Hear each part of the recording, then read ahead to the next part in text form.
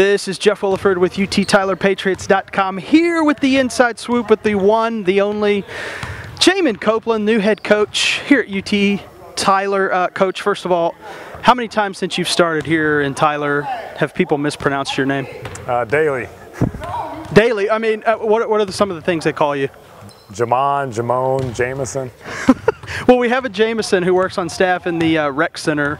I'm sure that doesn't help any at all, but you've been here about a month. What's it been like? What's East Texas like? What have you been doing? Yeah, we love it here so far. You know, it's been heads still spinning, trying to figure everything out.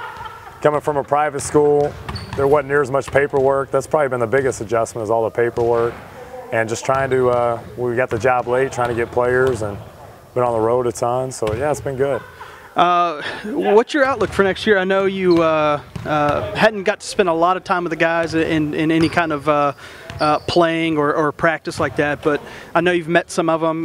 What's your outlook so far? I know you've been doing a lot of recruiting. You're not here a lot because you're out on the road. Talk about how recruiting's going and what can the fans look forward to next year? Absolutely. You know, I think Coach Bezot gave me a great group that I inherited, so I'm excited about those guys. I haven't seen them play yet, but got to know them personally. They all seem like great kids, and I think they're going to be really good players for us. Recruiting-wise, going really good. We've got 5 commitments so far in the couple weeks we've been here, and yeah, we're excited about next year. I think championship or bust. I was in on the kind of the interview process for you, and one of the questions that was asked of you was what kind of style do you play? What can the fans, when they leave the game, what kind of game are they going to see of a Jamon Copeland coach team?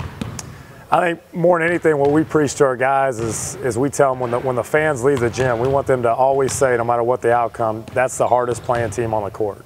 And we're going to be the aggressor at both ends. Now, we will tweak things offensively and defensively depending on our personnel. And I don't know exactly, I know how I want to play and how I like to play, but I don't know exactly how we're going to play because I haven't seen our guys play yet, just because of the Division III rules. But yeah, I'll have a lot better idea next October. Sounds good. Now, the purpose of the Inside Swoop is not just to talk about what people can see every day on our website or in the bio. We want to get to know Jamon Copeland, the man, the myth, the legend.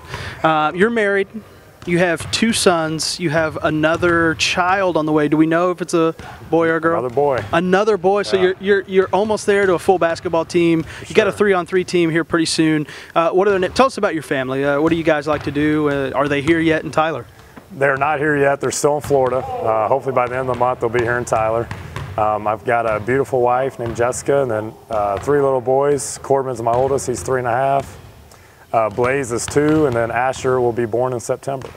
Man, that's pretty cool. I like the names. Did y'all have these names picked out, or did you go to like Barnes & Noble, find something in the book, and just pick one randomly? Wanted to go unique, for sure. Well, it's like your name. We spent like 20 hours looking up online what Jamon meant, and Jamon, Hamon, whatever else people want to call you. It says on your bio that people can see as well that you're a CrossFit Level 1 instructor. To me, I just get worn out reading that. What does that entail? Is that something you have to keep doing to keep that certification? Or it is, yes. It's a certification just like anything else, and it's a certification for 5 years, and you've got to redo it every 5 years. You can't tell from the shot because we can only see about chest up, but even his teeth have muscles. I bet you can see his muscles in the. That was embarrassing. I probably shouldn't have said that. What else do we need to know about you? What's one thing about you that no one knows here in Tyler yet, but that you'd want to share with us here on the Inside Swoop? That's a great question. Put me on the spot. Do you sing? Do you have any hidden talents? I definitely don't have any hidden talents. Tap dancing. Man, that's a great question. I'll tell you what, I'll take you off the hook, but the next time we talk to you, maybe preseason, when the preseason poll comes out. Give me a little heads up next time. We'll give you a heads up, and you're going to share with us something special that you do. Last thing, your assistant coach. We hadn't talked about Mark much. He's on the website. Let's get him on the interview. We haven't talked about Mark much. Tell us about Mark. He played for you. What does he bring to the program as well? He did, yeah. Mark played for me. He was actually my first recruit when I got the job at Ave Maria. He's our starting point guard for 2 years, led the country assist-to-turnover ratio, was the best defender I've ever coached, Division I, junior college, NAI level. Tough kid, competitor. I think he's going to bring a familiarity with me, with what I expect from our guys, with our program, our system.